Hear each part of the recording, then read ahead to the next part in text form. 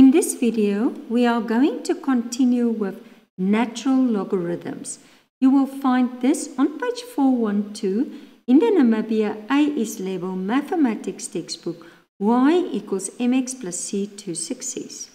Let's look at another example. And again, I'm going to make it bigger.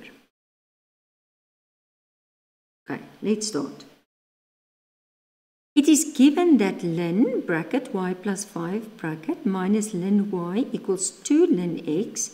Express y in terms of x in a form not involving logarithms. So get rid of the logarithms.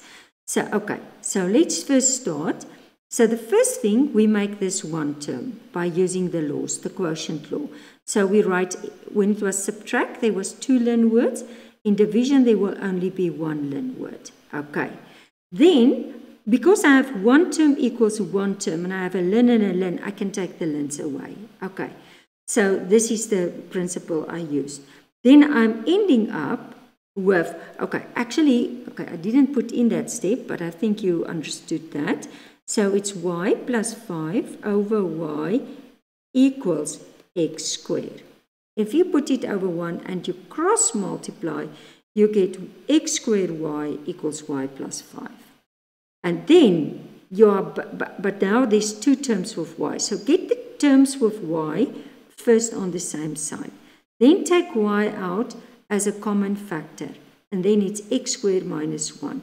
And then I divide by this bracket, both sides, and there it is in terms of y, without a log or a ln. Okay, I want you to stop the video and I want you to do number 1. Again, you can continue the video as soon as you are finished. So let's start. Number 1.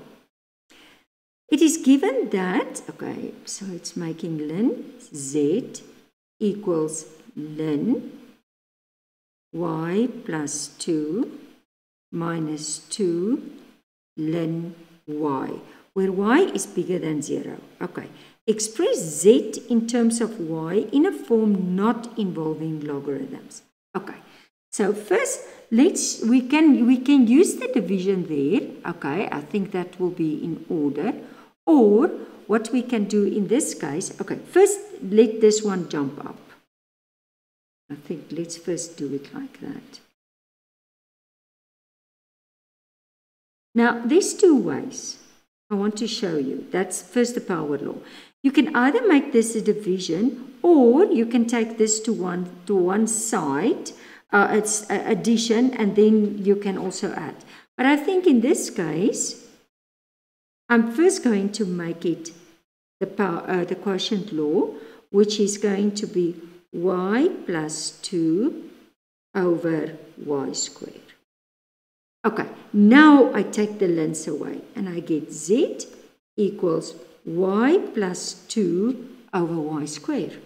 And that's the answer.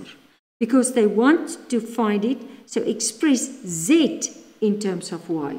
That was actually very easy now. Okay, you can also try the rest.